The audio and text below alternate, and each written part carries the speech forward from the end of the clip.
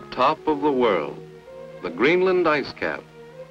For countless ages, it has been a frozen expanse, feared by man, shunned by animals, a white, cold, empty place. But today, more than ever before, there's been reason to invade this whiteness, to mark and explore it for an urgent military purpose, that of finding a means of transportation across the ice cap by which troops and heavy equipment could travel to potential bases, protecting the northern approach to the Western Hemisphere. In 1952, the Army Transportation Corps organized and sent an expedition across the gigantic ice cap that covers most of Greenland. This is the story of their mission.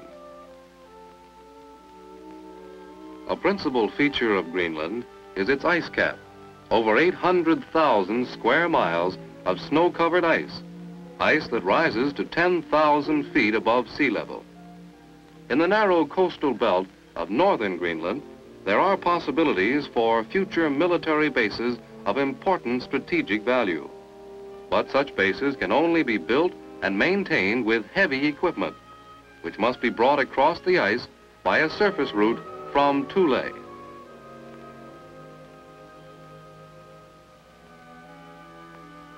Here, a base had already been established under an arrangement with the Danish government. Sea and air terminal facilities, as well as housing, had been set up in record time. And now in the spring of 1952, a group of Transportation Corps personnel had arrived at Thule with the purpose of making a preliminary field reconnaissance of the ice cap with heavy commercial sled equipment. Although this was good equipment, it had not been specifically designed for the difficult ascent to the ice cap. Formerly used for hauling in and around Thule, the sleds needed to be repaired and converted. All the work was carried out under field conditions by sled detachment personnel. Expeditions had left Thule before to go further north, led by such explorers as Perry, Rasmussen, and Freuchen. Unlike their famous predecessors, who traveled extremely light, this group was ordered to travel heavy and to find a route that could support the weight.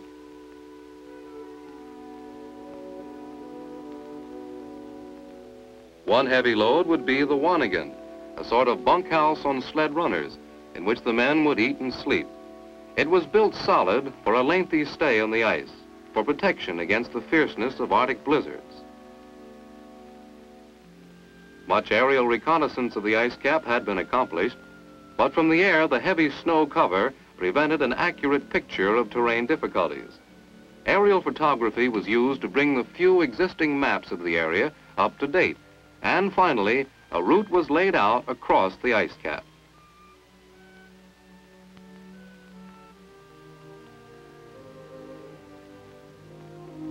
Sleds were lined up and prepared for loading.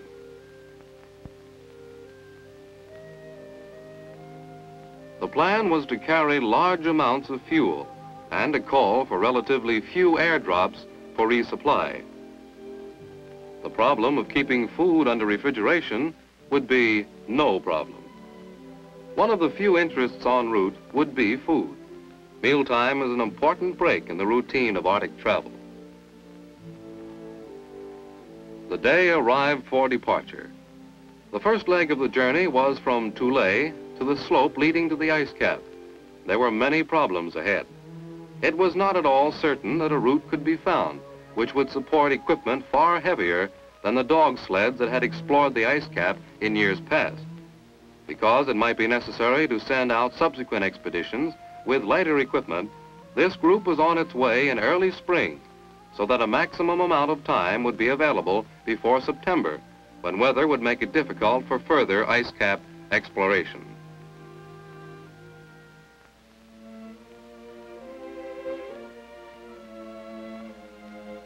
From the beginning, the going was tough. The snow on these slopes was deep and loose. Tractors winched the sleds slowly forward.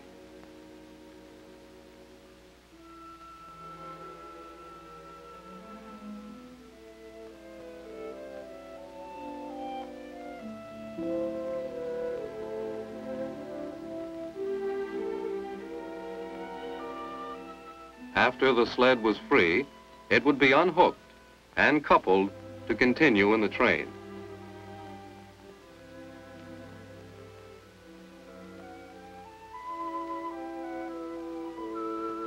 But time and again, the party would be halted by a sled that had bogged down. Double heading was used to pull the sleds past the moraine. The group was on its way to the marginal zone, where more serious problems were expected. Gradually, the party gained altitude. Through thinning fog, it rose into the bright and revealing light of the marginal zone.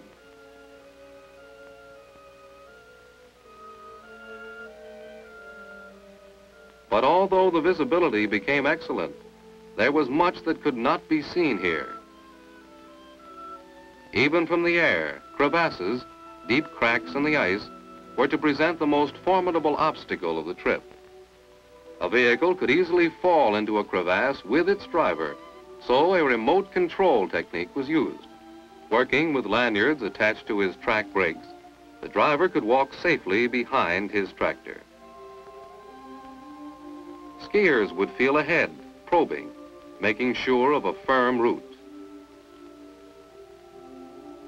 Much assistance was given by Transportation Corps helicopters called up from the base.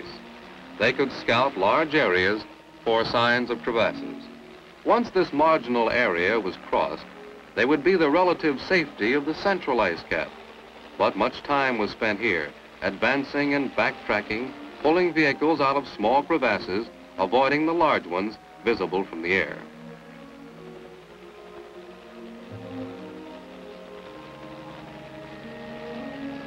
Some crevasses were 50 feet across and hundreds of feet down of undetermined depth.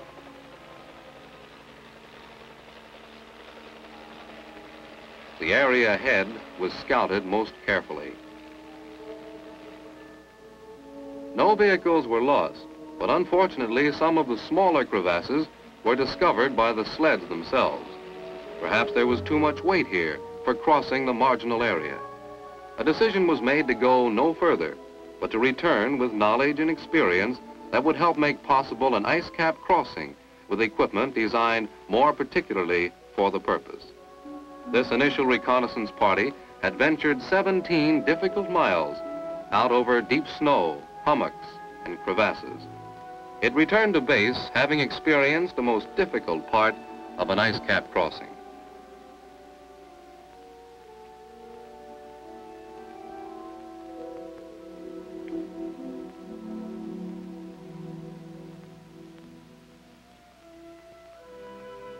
There was still time in the summer of 1952 to prepare for a second venture onto the ice cap and perhaps across it. In July, the Tulay detachment was reinforced with additional experienced personnel. They readied equipment that had been selected with knowledge gained from the spring reconnaissance. Weasels, amphibious snow tractors, were modified with cab extensions for housing radio and seismic equipment and to increase living space. To aid in navigation and observation, astrodomes were installed and made snow-tight. Broader runners for low ground pressure would help keep the sleds from bogging down. Pipe stanchions were erected to support a canvas roof and sides. These one-ton sleds were in sharp contrast to the heavy wooden wanigans taken on the spring trip. The route would be staked with 12-foot trail markers painted international orange. The sleds were loaded on trucks for the trip, over now snowless roads to the base of the ice cap. The weasels, too, were to be carried by truck to save them from unnecessary wear and tear over 8 miles of rough road to the ice cap, to keep them in the best possible condition until the real beginning of the journey.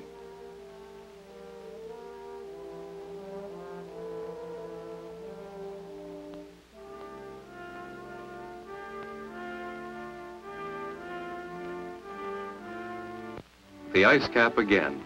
Could the road that led to it continue over it?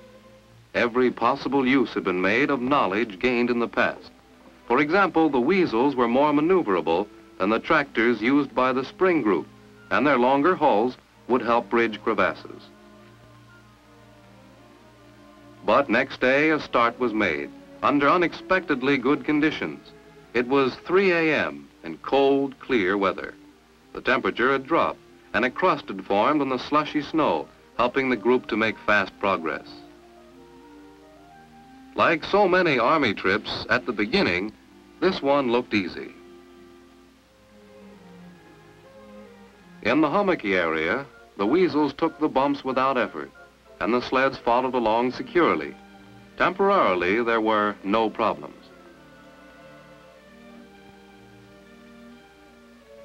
And then the pace was slower. Far off rocky peaks, nunataks, piercing the surface of the cap, were a clue to crevasses ahead.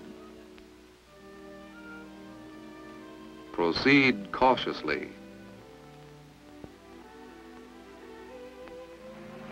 A helicopter was called to help scout the area.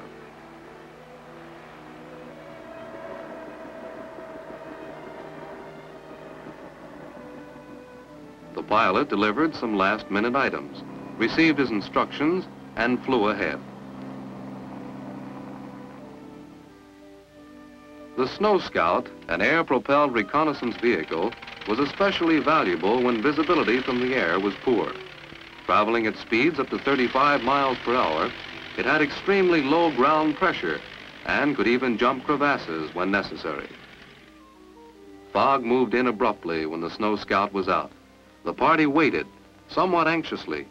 By following its own trail, the Snow Scout was able to return with information about the area ahead.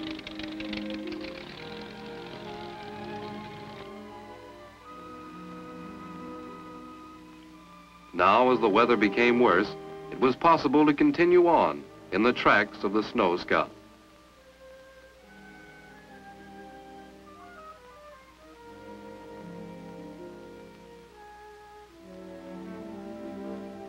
More nunataks and slower going. Every movement ahead was guided carefully. In particularly delicate areas, 2 markers were placed to indicate a safe lane between. When a small crevasse was discovered, vehicles could often be led across it at right angles. In spite of precautions, vehicles did slide in.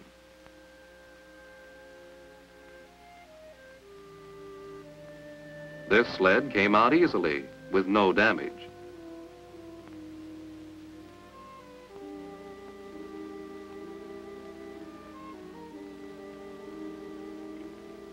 A crevasse that looked small might be wider farther down, as big as a cathedral. There was no telling.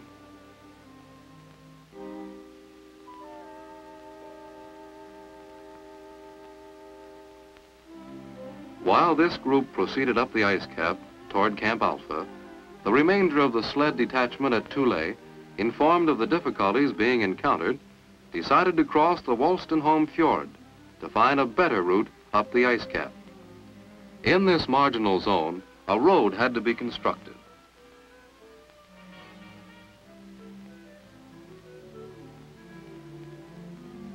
The big job here at Nunatarsuaq Peninsula was to build the road from the beach up to the base of the ice cap. Road building equipment was brought ashore under unfavorable conditions. There were extreme tides to contend with. Also, the beach lay very close to the Moltke Glacier, and from the calving cliffs of this glacier, miniature icebergs, bergy bits, would break off and drift in, interfering at times with unloading operations. Equipment had to be carefully handled, since it was exposed to considerable wear and tear from the rocky soil of this area, morainic deposits from receding glaciers. Sled detachment personnel in an engineering role made the road building project a success.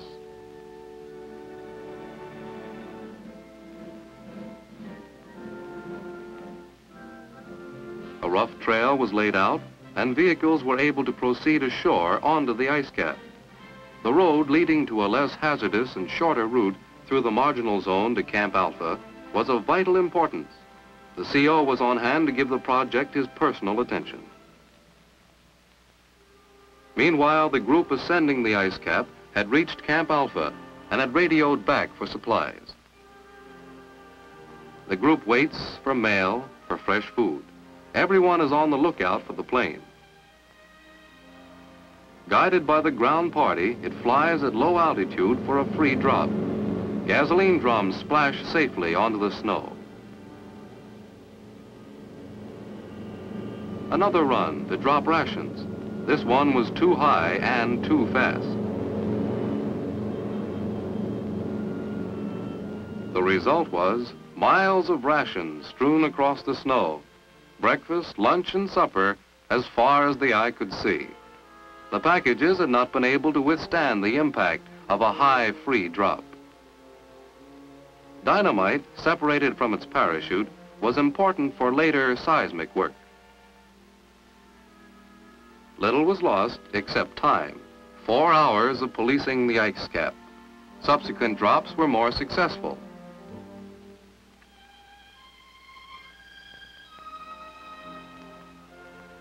At last, supplies were organized.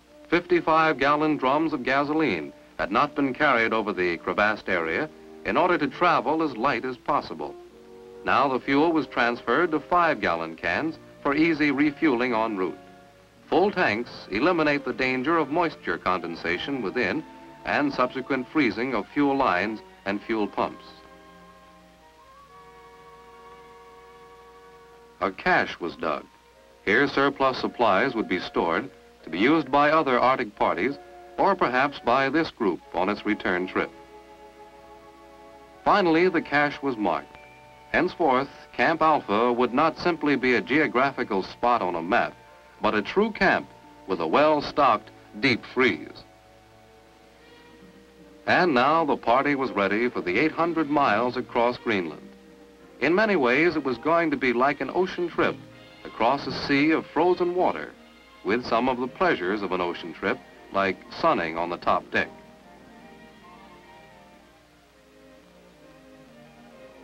On good days, when this sea of ice was calm, there was nothing to do but stay on course, in the tracks of the vehicle ahead. Sometimes there were waves, snow waves, sastrugi, in which case the sleds would dig in, causing considerable strain on tow bars. These had to be reinforced.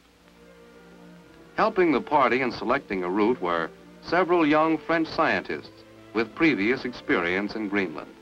After shooting at the sun to calculate their position, they prepare for a seismic shot to determine the depth of the ice at this point. Wire is played out for approximately half a mile.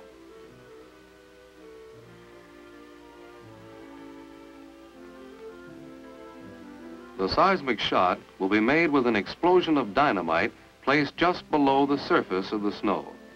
The technique developed in petroleum research involves a shock wave traveling through a medium and its echo being recorded. Seismometers, contact microphones, are attached to the wire at various points to pick up the echo traveling through the thickness of the ice.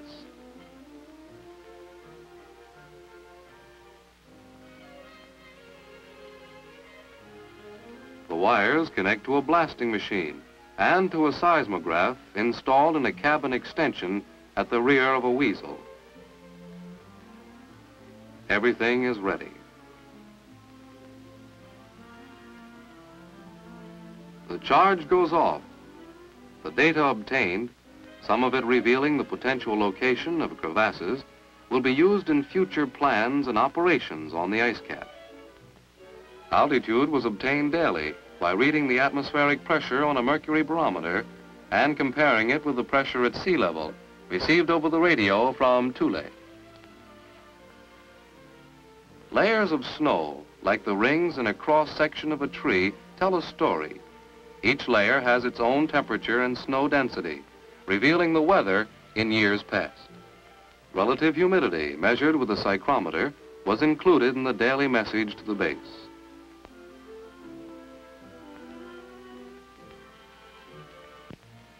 One weather condition that the eye could see for itself was the approach of a blizzard.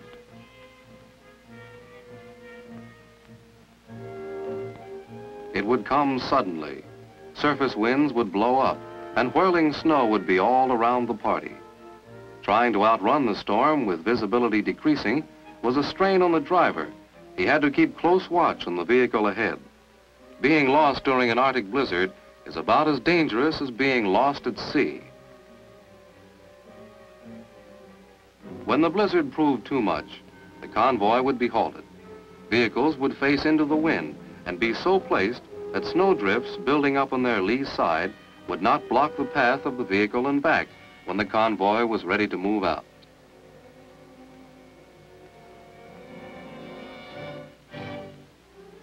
The big blow.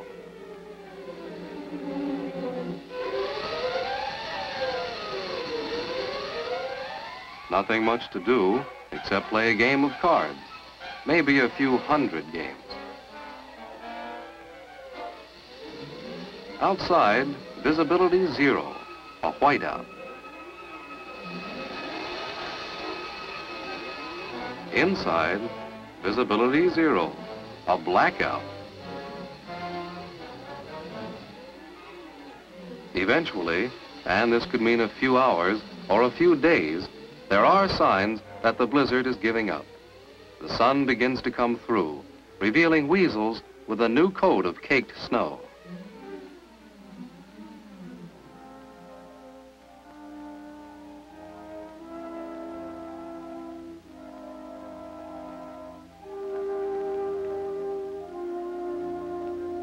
A blizzard wastes time, and as soon as it appears to be letting up, the convoy is anxious to get started. First, there are some jobs to do, like digging away some of the drift snow. After a blizzard, the fresh snow glistens like a million diamonds, just like home, and clearing a path to the garage. The convoy starts again, and with it the routine of ice-cap travel.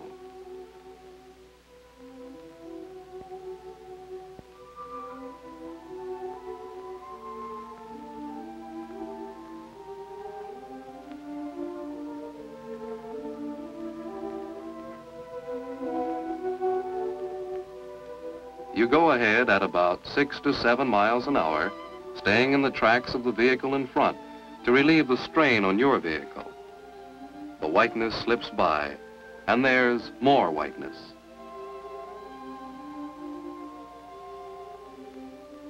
And it's daylight all day. You've got the sun in the morning and the sun at night. The group comes to a halt for an airdrop, supplies for the final leg of the trip.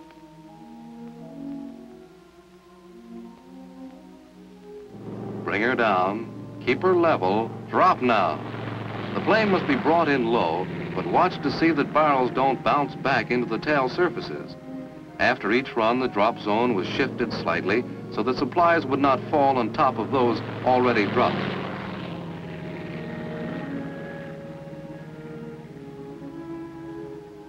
The first interest was the mail, which was a one-way affair, since letters were received but not picked up. Contact with family and friends was maintained by an arrangement with the base, which sent out letters informing the people at home on the health and well-being of expedition members. At 7,500 feet altitude, the air is thin, and lifting the 55-gallon drums took more hands than usual.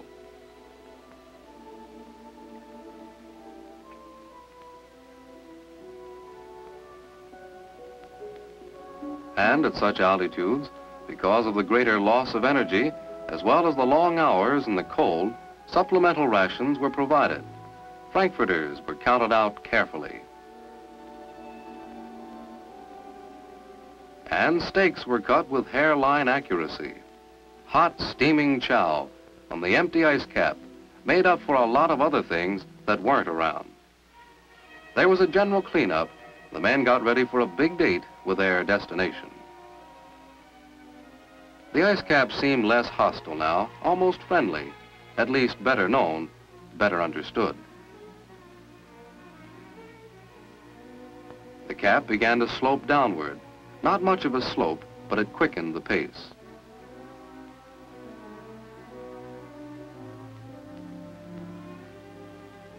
Now the smell of land was in the air. The party stopped. There was something ahead. Water. A lake.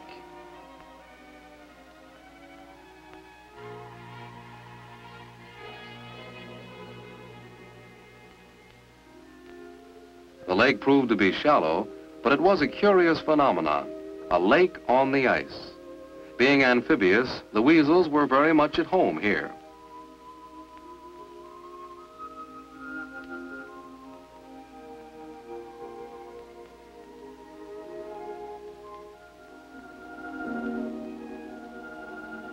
The lake was a break in the monotony, a sort of a tourist attraction. But from now on, there'd be plenty of things to be seen, or rather to be on the lookout for. The group was in the marginal zone again.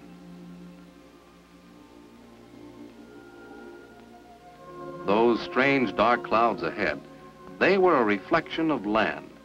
But land wouldn't be reached before dozens of melt streams had been crossed.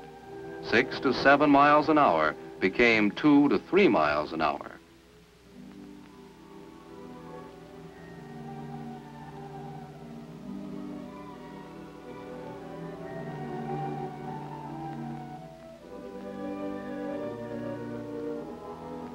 Bumping downward over hummocks was hard on the equipment.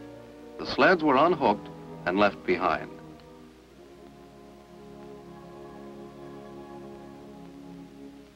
The weasels were taken by the hand and led over larger hummocks and more frequent melt streams. Caring for the vehicles was instinctive here. They were the means of getting home. To avoid crossing melt streams, paths would be selected in between, but sooner or later, one would have to be crossed.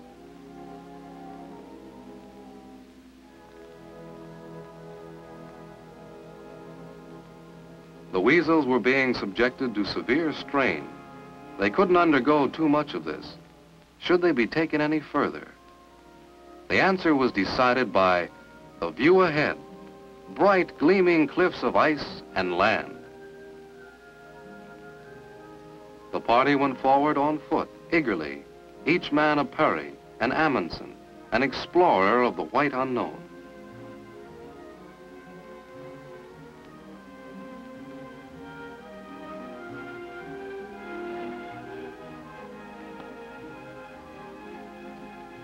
The last white slope, then a feast for the eyes, brown land. Musk oxen had their first look at man and found the sight most disturbing. The edge of the ice cap, steep cliffs 200 feet high, gave some indication of what had been crossed, except that in the center of the cap, the ice was many times as high.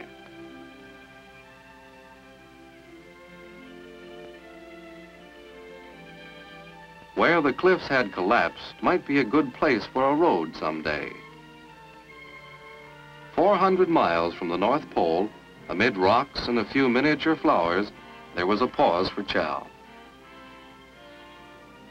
Overcoming panic, the musk ox looks at man again, his last look for a good long time. For now the destination was home, back up the rocky slope onto the immensity of the ice cap, over a known route that could be followed, not only by these men, but by others. A route and a method had been found over which cargo could be hauled. Not simply light, but mass over the ice cap transport was feasible.